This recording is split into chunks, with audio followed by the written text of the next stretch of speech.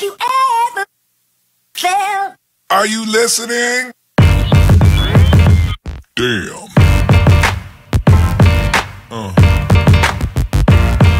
Yeah. Hey, what's going on, guys? Mike here from Arizona, and I'm coming at you from the greenhouse.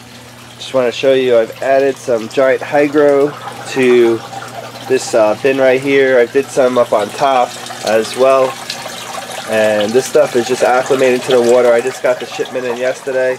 I've added some extra stuff in here too, like I had a piece of wisteria that was covered in algae from that other system that has a lot of algae, and I put it in there. I figured, you know, the goldfish can use that as cover and also eat the algae, which they have. This thing was completely engulfed in algae.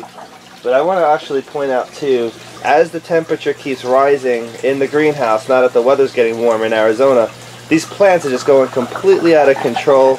Looks like I might need, I've never actually dosed this, to be honest with you, but I might need to dose this. It looks like the deep red Liguigia is starting to change color a little bit, so it's possible that there's not enough iron because of the amount of plants that are in this this bin, which I might add though that this thing was completely sold out up until the other day, until I restocked it. I mean, obviously these weren't. These I just kind of keep there just because it's good filtration, and I also use these as clippings and regrow them now.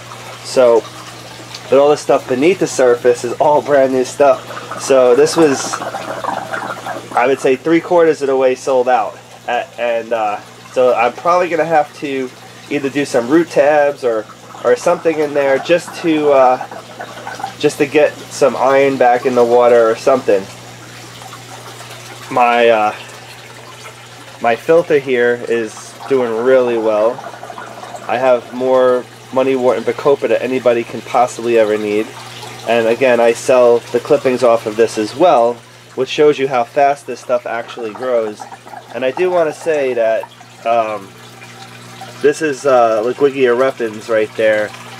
That actually it grows just as good as the bacopa does. So if I ever make a future one, which I think I will, I think I'm actually gonna make another one of these for this stock tank, and I may do the Liguigia repens just to get a variety. I mean, I already have bacopa growing out of my ears. I might as well have Liguigia repens do the same. Another thing I have a lot of, and this stuff grows like crazy, and I showed it to you earlier in another form, was I showed you this. This is, like I said, giant hydro, but this is giant hydro in its submerged form after you've had it a while. It looks like this. This is actually a really awesome plant. Grows really tall. Completely safe with goldfish, by the way, because obviously I keep goldfish in a lot of these bins. There's a handful of goldfish in here, and they don't touch it, and if they do, it grows back so quickly that it's not noticeably damaged or anything like that. So as you can see, there's some of the goldfish swimming by. They think they're being fed. I will feed them a little bit later. This bin right here, getting less and less algae. The goldfish are doing their jobs. I actually dropped 25 mystery snails in here, as well as about a half a dozen fiddler crabs, which I can't even find those crabs. I saw one the other day hanging above the water because they do need oxygen, and you know what? I actually need to make like an island in here, because it turns out they don't really swim. They just kind of climb up things. And they could actually climb up the 300-gallon stock tank, which is impressive, because I got kind of worried after putting them in here that they weren't going to be able to make their way up to the top, to the surface, to get oxygen and just hang out. But they do, so I thought that was awesome. I was hoping to catch it some, but there are none to be found. Let me see if I can find any. Sometimes what they do is I have that pot down there, and they end up burying themselves in the dirt. So I've seen them do that.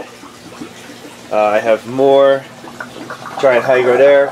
This is Liguigia repens. Look, it's starting to actually, I don't know if you could pick that up on the camera, but it's actually starting to grow out of the water. It's only been in there a couple days, And then I have wisteria here, which I know will do fine.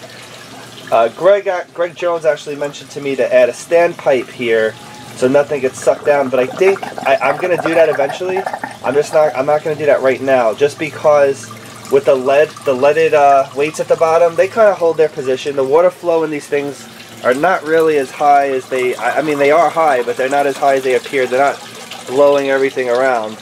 Yeah, there's another piece of the copa that has some algae on it, but you can see there's nice new pieces growing on top. So that stuff, you can never really count it out. Even if it looks dead and covered in algae and stuff, whatever, take the algae off, rip leaves off with it, and just float it. The stems will grow back. So I think like I said, my next project will probably be another filter, but I'm not going to have it in the water like that so much. I'm probably going to sit it off of this corner right here and have it overflow into this tank here from a submersible pump. And I kind of like that idea because, again, this is going to be a nice tank here where I can grow out a lot of goldfish, and I'm probably going to put marginals in here as well. So marginal plants might be my next venture into this. And I think that would probably be good because this is a nice big space with a lot of surface area, and a lot of marginal plants need a lot of surface area to grow. That's where a lot of aquarium plants grow upwards. Get some goldfish down there. The marginal plants do grow a lot bigger. Some of them will grow, you know, more dense than a lot of the aquarium plants, especially stem plants that just grow up. Oh yeah, that's right. I also wanted to say that you guys have been amazing. Lots of support. I see my channel growing on a regular basis, which is nice. I wish I can get it to grow even more because honestly, I really would like to have a lot more subscribers. I've been doing this for quite some time, but I am thankful for what I have, and I am happy that it's getting there. I mean, I'm just going to be plugging away little by little, making more and more videos.